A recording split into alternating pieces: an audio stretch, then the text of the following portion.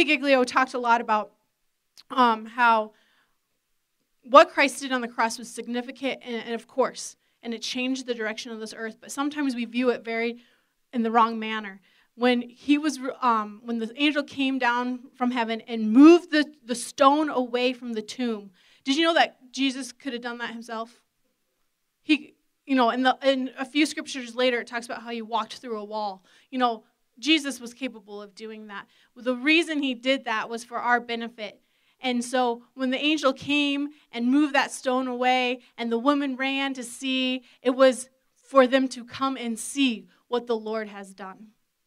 And Jesus' life is come and see what the Lord has done. From the foundations of the earth, yes, God knew from the foundations of the earth that he was going to have to send Jesus to the cross. And we have the misconception and we get hung up on that it was for our sins. Yeah, it took care of our sins. They're done. It's no longer an issue. What we have done in the past, it's forgiven. It's done. And yes, we have a secure future when we accept this gift, and we are going to heaven. We're spending eternity with him. But you know that was not the whole purpose of the cross? The whole purpose of the cross was to make a way for you to have a relationship with God. God knew from the foundations of the earth that we as humans were going to have hang-ups, and we as humans were going to have distractions, and we as humans were going to sin. And he saw that, and he knew that the only way to make a way was to do this sacrifice his son, to make a way for us to have a true relationship with him. We're the ones hung up on our sin. We're the ones hung up on our eternal existence. It's not an issue for him anymore. He died on the cross. He was wounded. He was destroyed. He was beaten. And we get so hung up on that. We sing songs about how glorious it is that he was beaten for us. But did you know that those wounds have been healed?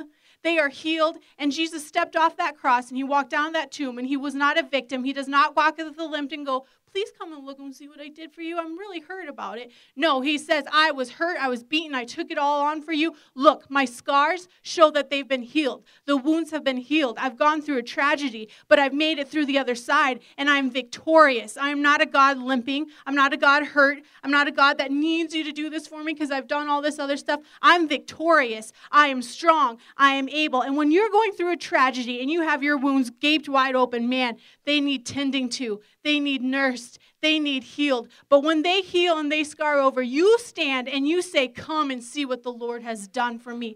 Come and see what he has done. And that is what we're being called to do, to stand up and say, man, I have gone through the fire. I have gone through destruction. I've gone through tragedy. I have the scars to prove it. And I don't look at these scars and feel sorry for myself, but they are a badge of honor that I have gone through it and I am alive and well. Come and see what the Lord has done in my life. You know what the world needs is more people standing up and going, come and see what the Lord has done. May I share with you the love of God. May I share with you the power that he has placed inside of you and inside of me. And that's what the world needs. We don't need any more religion. And we hear it all the time. I've tried this with God and it's just not working. No, you've tried religion. You have not tried God.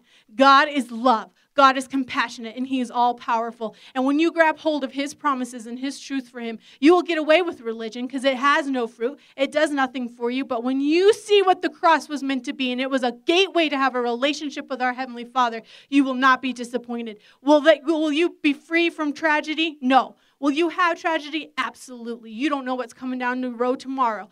But he said, I will be with you. I will walk with you, and you will survive. And when you come on the other side, whether it's on this earth or in glory, you say, come and see what the Lord has done in my life. It's really easy for us South Dakotans to get really excited about a rodeo and get really excited about a sports game and go to the bar and dance. And I'm not saying there's anything wrong with that. But you know what? We need a little more passion in the house of God. We need a little more passion in our daily lives to be able to say, come and see what God has done with me. I'm excited about earthly things, but there's nothing compared to the things that God's doing in my life. And I want to be a light. I want to be a beacon. I want to be an example. So people come running to me and say, you look beat up. You look like you're scarred. You look like you've been destroyed. And I say, yeah, I've been through it. But let me tell you what he did. Let me tell you what they're glorious. These scars have a beautiful story. They are glorious. Real fast, let me read and then I'll close a bit. In Matthew 28 and verse 8 through 10, we're going to read it real fast. Now this is when the tomb had been empty and the women came to see him and they saw the tomb was empty and they're like, what in the world's going on here? The tomb's empty. And it says the angel spoke to them and they left the tomb quickly with fear and great joy.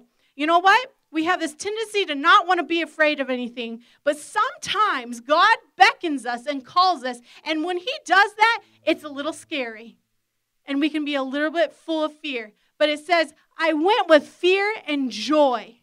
It's okay if you got a little fear in you. Do it with great joy. Man, God's got something for me. I don't know what it is, and that is scary. It is scary not knowing what's coming down the road. But he said, you will be blessed. You will not be disappointed. And so they said, and they left the tomb quickly with fear and great joy and ran to report to his disciples. And behold, Jesus met them and greeted them. And they came up and took hold of his feet and worshipped him. Then Jesus said to them, do not be afraid. Go and take my word to my brethren to leave for Galilee, and there they will see me. Take your word out to your home, to your hometown, to your environment, to your work, to your family, to your schools, and let them come and see the glory of God. So if you stand with me today, we're going to lift our hands. Man, there's destruction and evil all around us. And you know what? Sorry to tell you and burst your bubble, it's not going away. This isn't going to get any better until we get to eternity. But he said, I will walk with you. I will guide you. I will